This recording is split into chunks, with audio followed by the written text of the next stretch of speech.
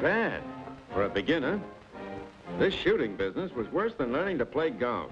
Take a comfortable stance, line up your sights, aim at 6 o'clock, squeeze the trigger, don't pull it. Practice, they said, and you'll be as expert as the Coast Guard instructor. That guy could put 10 shots through a hole the size of a quarter. Well, if he could do it, maybe I could learn.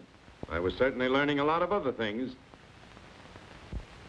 A month before, after my appointment to the United States Secret Service, I reported to the Treasury building in Washington.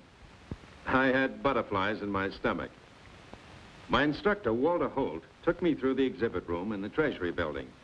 There, I had a quick look at the work of some of the other Treasury enforcement agencies. I knew that the Treasury's intelligence unit investigated tax frauds, but I discovered that the Treasury also fights crime on many fronts, like the Bureau of Narcotics, with the captured opium pipes and marijuana cigarettes and heroin and other drugs, all used in the dirtiest racket in the world, bar none. The alcohol tax unit, like most of the others, never gets into the headlines much, but its agents hunt down bootleggers and keep a lot of poison liquor out of circulation. They have another job, too, enforcing the National Firearms Registration Act. And there's the Customs Bureau, which nabs smugglers who pull all kinds of tricks to sneak contraband into the country. These crooks use everything from hollow heels to kids' playthings to hide their goods. But the customs men know all the tricks. Then there's the Coast Guard. That's part of the Treasury, too, except in wartime or at the President's direction when it becomes part of the Navy. The Coast Guard works closely with the others, especially with the Customs and Narcotics Bureaus, in fighting the smuggling and dope rackets. The counterfeit section was really an eye-opener. $300,000, and all of it phony. And when Walter Holt showed me what a counterfeit looked like, I realized then that it isn't hard for the average person to tell the difference between the good and the bad if they know what to look for. Magnifying glasses and microscopes aren't necessary, but the Secret Service uses them in making exhaustive studies of each new counterfeit. Walter showed me some of the contraband seized in counterfeiting cases. For example, a typical press captured from a counterfeiter now doing 15 years in Atlanta Penitentiary, and some counterfeit plates made by an engraver who had his plant in a log cabin in the Ozarks. These plates were certainly a far cry from the works of art made in our own Bureau of Engraving and Printing. You see, the counterfeiter cannot buy the highly complex machinery used by the government in money-making, and even more important, he has neither the knowledge of certain carefully guarded technical secrets, nor the skill of the master craftsmen who engrave Uncle Sam's steel plates. Well, Walter got down to brass tacks about how to detect counterfeits. Government plates give clear, lifelike expressions to the portraits on our genuine money, especially in the eyes of the portrait. But because most counterfeit plates are etched with acid, they make blotches or broken lines, particularly in the eyes and the fine screen background. The best way to tell whether a questionable bill is counterfeit is to compare it with one known to be genuine. When the good and bad are side by side, the difference is very noticeable. All the features on our bills have names. For example, those fishnet lines in the border are called the geometric lathe work and are named for the machine which makes them. It costs about $50,000, and it turns out the beautiful lacy pattern which the counterfeiter has so much trouble imitating. It's no wonder there's such a difference between the work of the perfect machine and the work of the crook. On many counterfeits, the serial numbers are defective or out of alignment. Now, most folks would never notice the tiny check letter and the faceplate number in the lower corner of every bill. But the Secret Service calls attention to them for identification purposes in its printed warnings of new counterfeits. Another thing to look for are the sawtooth points on the colored Treasury seal. On most counterfeits, they're blunt or rounded off. On the genuine, they're sharp. Incidentally, something new's been added. The Federal Reserve seal may have points or it may not. The points were added to the Federal Reserve seal beginning with the series of 1950. Before that, the black circle just had a smooth edge. But counterfeiting was only one of the things I had to learn about. Knowledge of scientific methods of crime detection is a must for Secret Service agents. Of course, I knew it wasn't a cloak and dagger outfit, but I was surprised at the new things I had to learn and how thoroughly they were drilled into me. All my learning wasn't done in the Treasury building. I had a bone up after hours on counterfeiting, modern criminal investigation, and law. Yo, boy, what happened to me with a Marine Corps judo instructor should happen to some of those storybook private eyes who always find swell clues and beautiful blondes. At first, I thought this was just like going to college again. But I soon found out that the subjects were not elective. You had to take everything, and I mean everything, even first aid. I never realized there were so many different kinds of bandages and so many ways to use them. A little more of that judo, and I'd be using the first aid on myself. Didn't take me long to figure out that there's no glamour in this business. It was just plain hard work, and plenty of it. Early the next morning, the grind began again. This time to the dispersing office, where Uncle Sam issues about 1 million checks every working day. They go to a big cross-section of America, to war veterans and families of soldiers and sailors, to retired Social Security beneficiaries, to farmers, and to thousands of other Americans like you and me, for instance. I learned that thousands of these checks are stolen and forged every year by crooks. Most of them, however, get caught by the Secret Service. When a stranger wants to cash a check, your best protection is to have him vouched for personally by someone who's known and reliable, as there isn't any one card or paper or document which can't be faked or tampered with. And don't forget, Social Security cards are not intended for personal identification in cashing checks. A crook named Eddie tried this gag on E.G. White, a grocer.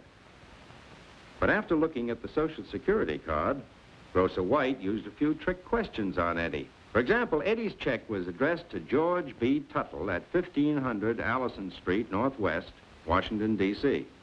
Well, Grocer White said, oh, I see you live at 5100 Allison Street, Northwest. That must be right next door to E.G. White, isn't it? He gave the street number in reverse and mentioned his own name. Now, most forgers don't pay attention to small details, and Eddie was no exception. Mr. White also said, say, are you Charlie's brother George? And then the suspicious grocer told Eddie that he had to have all checks initialed by the cashier, and he walked away to call the police department. Well, the good work of Grocer White put Eddie right behind a polygraph machine. Walter and I watched as the lie detector scratched out the verdict. I was fascinated by the little pens which recorded the reactions on the chart. When the operator asked if Eddie stole the check, the answer was no. But I saw a slight variation on the chart. Well, maybe he was lying, maybe he wasn't.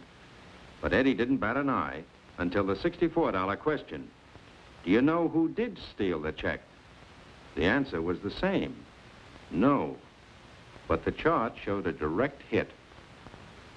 After Eddie saw the charts, he told how a friend stole the check while he himself forged the endorsement and tried to put the check over on Grocer White. Walter showed me what a widespread racket this forgery business is. The Secret Service has thousands of cases on hand, stacked up, waiting to be investigated. And new cases come in at the rate of about 3,000 every month, maybe more. Well, Walter suddenly remembered we had an appointment. I didn't know where we were headed, but I soon found out. You know, I guess anybody who goes to the White House gets a thrill, especially a small-town boy like me. The chief wanted me to see our White House detail and to learn a little about our most important job of protecting the president. The White House police are part of the Secret Service, and it's their job to protect the executive mansion and grounds. I guess it'll be a long time before folks forget how these men stopped an attempt to kill the president at Blair House, and how one of them gave his life in the performance of his duty.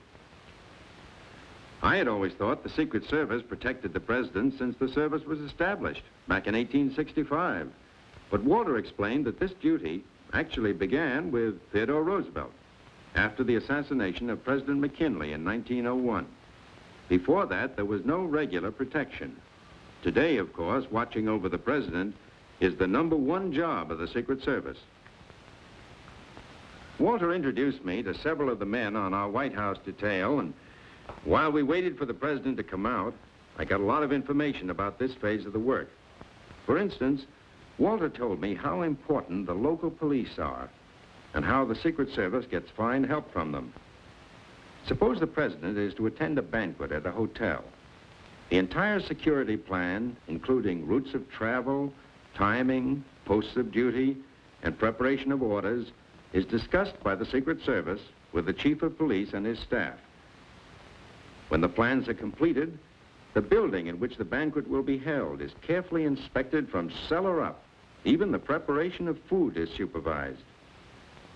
If the president goes by train, he occupies a specially built armored railroad car. In advance of his trip, the Secret Service has talked with railroad officials, arranged for protection of the train along the way, and sent advance agents ahead to see that the schedule is followed as closely as possible. An important part of the presidential train is the communications car, operated by the White House branch of the United States Army Signal Corps. This car is really a voice and ears on wheels. By shortwave radio, by telephone, even by teletype, it keeps in touch with Washington or with any part of the world, wherever the train may be. Whether the president travels on water, on land, or in the air, the Secret Service is close by, prepared for any emergency. An important part of that protection is the classification and analysis of threatening letters sent to the president. These letters are processed in a unit of the Secret Service known as the Protective Research Section. Many letters are anonymous, but a big percentage of them are identified by this section's elaborate handwriting classification system. Signed threatening letters are checked with investigation files which show the writer's potential danger to the president and are coded according to the handwriting and other characteristics. New letters are compared with files previously received and carefully investigated. Even typewritten letters are classified and identified. In crowds, most of the Secret Service men keep as inconspicuous as possible. Many will mingle with the people or patrol the fringe of the crowd.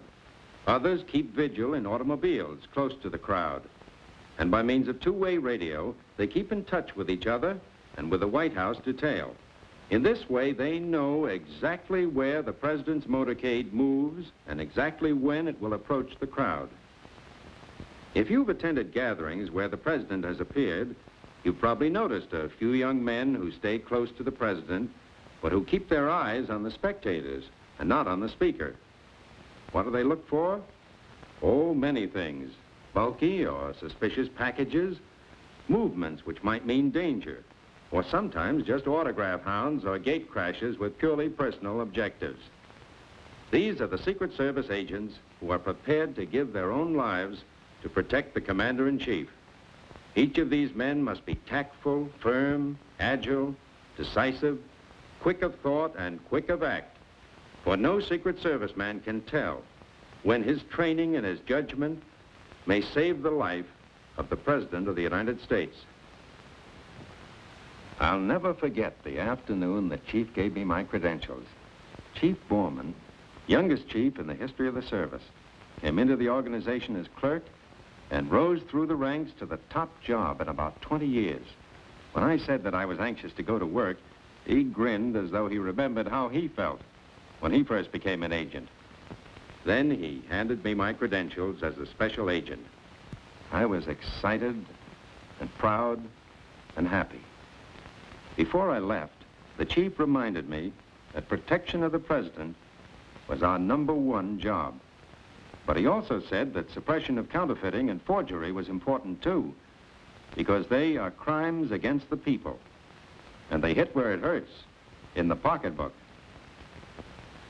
Well, I made it, and now I'm ready to go into action for you.